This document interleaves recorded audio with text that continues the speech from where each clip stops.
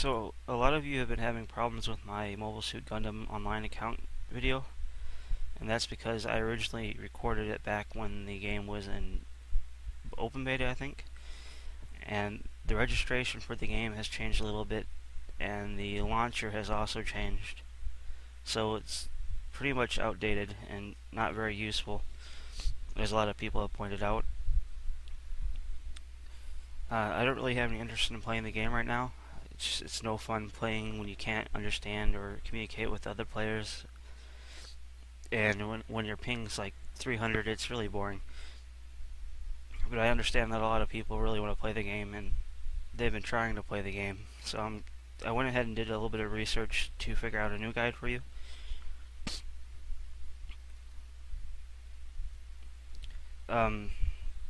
Before I start the guide, I want to give you guys a few tools that I like to use when I'm signing up for a foreign game.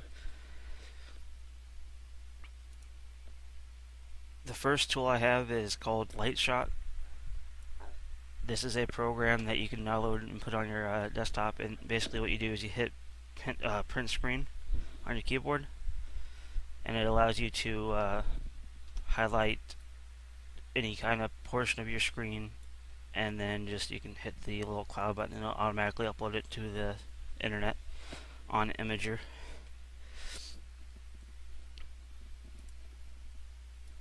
And this tool is really useful because it allows you to use the next tool, which is called Free Online OCR. What's neat about this is it allows you to upload pictures of text and then turn those texts into copyable text that you can then go to like Google Translate and translate into English. It's not the most accurate thing in the world. It's open source and free, so it's to be expected. But it can really help you out, and if that's not enough, there's always the virtual katakana keyboard. And most of the text in Gundam Online is going to be in katakana. So basically you just pick and choose whatever letters you want or whatever you see, and then you can just copy paste, go to Google Translate, and then translate it for you. It's not always going to be accurate either. You know, Google Translate's not the best, so it's a lot of guesswork and it's not always going to make sense. I'll provide links for all of these in the video description. Anyways, on to the guide. First thing, you need to head over to the registration page. This should be in English, but if it's not, there should be a button towards the bottom down here. This right here, it's in Japanese, but on the Japanese page it'll say International Portal in English. Just click that and it'll bring you here. For this, it's really straightforward. You just create an account. I'm using a thing called 10minutemail.com, which gives you an email address that lasts 10 minutes. So since I just need a throwaway account for the guide, I'm using that.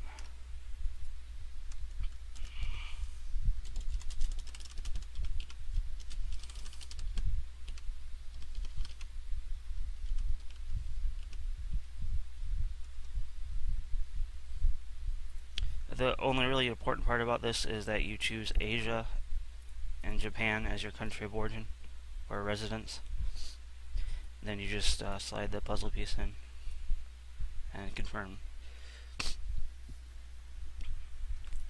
Now this will send you an email to your mail account. Once that's done, the next part is going to the download link for the Bandai Launcher. It'll be in the description. For the launcher, it's simple launcher. You just click yes. It'll be in Japanese, but it shouldn't be hard for you to figure out what buttons to push. And then just launch it.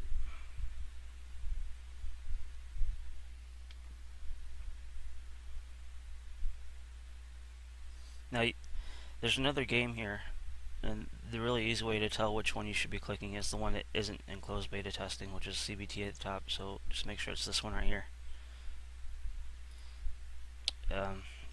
Then hit the orange button, which will begin installation. It's really easy to just click the N, set your installation path, click yes, and then click OK. I've already got everything installed.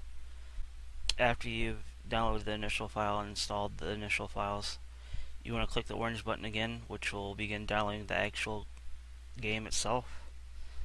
That will take probably about, depending on your internet, probably about 2 hours. It's about 10 gigabytes in size. It took me about a little bit over half an hour, but I have really fast internet.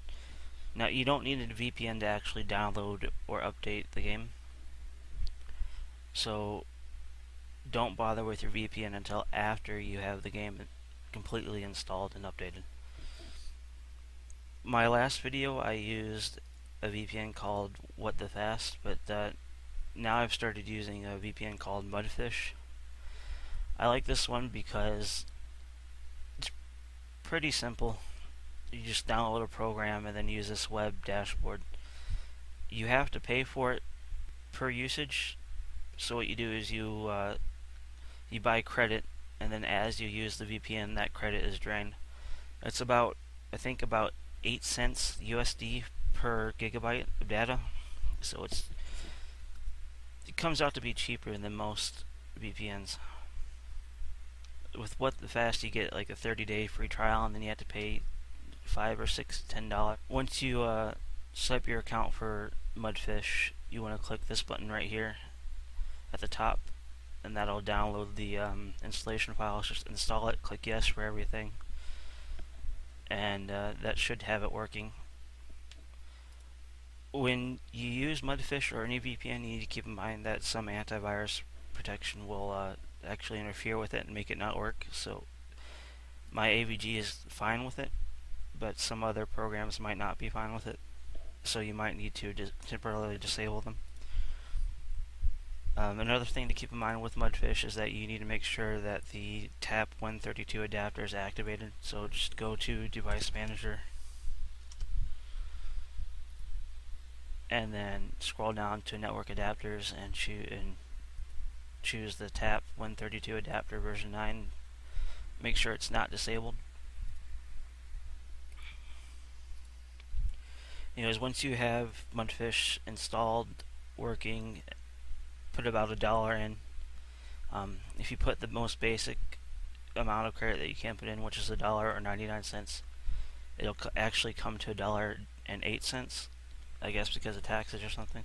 After you have that all done, you need to go to Setup, Program, then click on the Full VPN tab, and then you need to choose one of the Japanese Asia servers. Any of them should work. As you can see, I'm on the Tokyo GMO server. And then just click Save, and that will configure it to work. Let me activate my Mudfish real quick. Make sure you run it as administrator. It'll tell you that it won't work without administrator, so it shouldn't be a problem either way.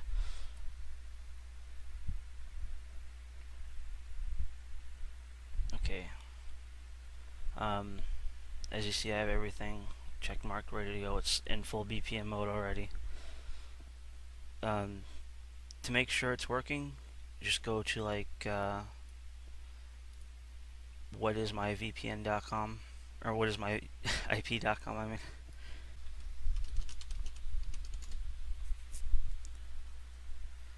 And you can see it shows that I am connecting from Japan, GMO Internet Incorporated, Tokyo. So I'm good. Go ahead and reopen your Bandai Launcher. Click on the orange button. Right now, these symbols right here are saying that they're just saying game start. Like I said, right down here is your file check. So if something's not running right when you launch the game, just click that, and it'll go through and download any missing files or re-download any corrupted files.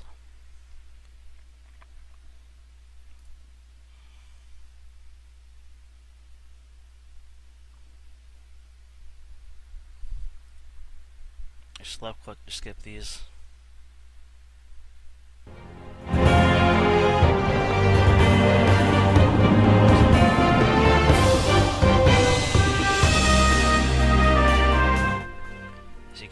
music is pretty loud.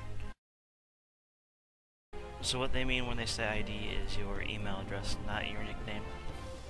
That's where a lot of people trip up and they run into problems. If you put your regular, like your nickname, it'll act like it's going to load up, but then it'll just bring you right back here with nothing. Not tell you why it's kicking you back. Anyways, put your ID in, put your password in, hit enter, and this will pop up. You want to click on the left button, and this will take you to a web page. Sign in with your Bandai account. Hit enter. Hit the right button. Once you hit that, this will basically tell you that you confirmed your Gundam account. Go ahead and reopen the launcher and reopen the game.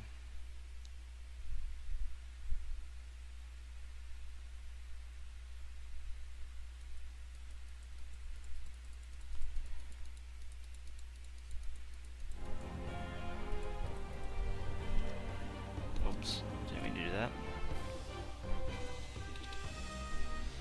Second.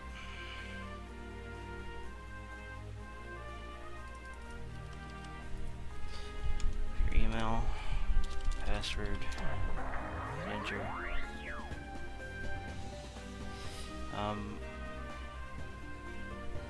From here you can choose your server.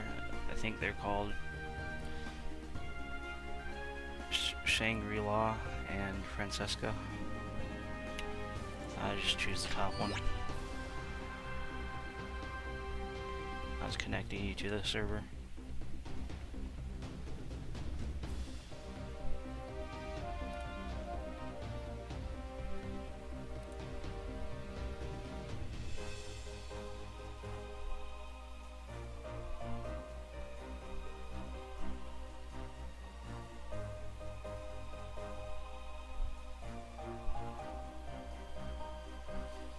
I haven't messed with the video settings yet, that's why it's in such a small screen.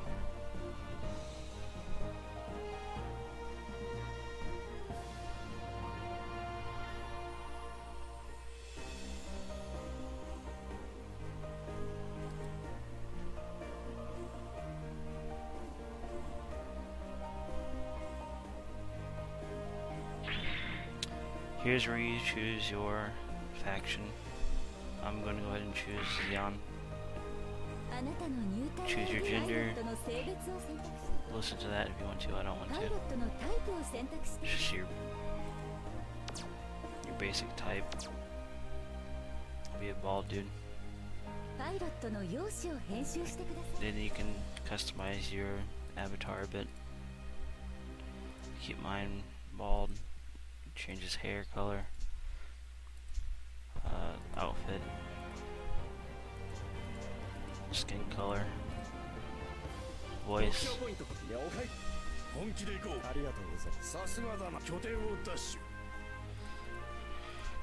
and I don't know what this is.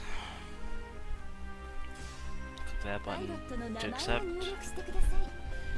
Type in a character name. Okay, I guess I won't do that. Delete. Left button to accept.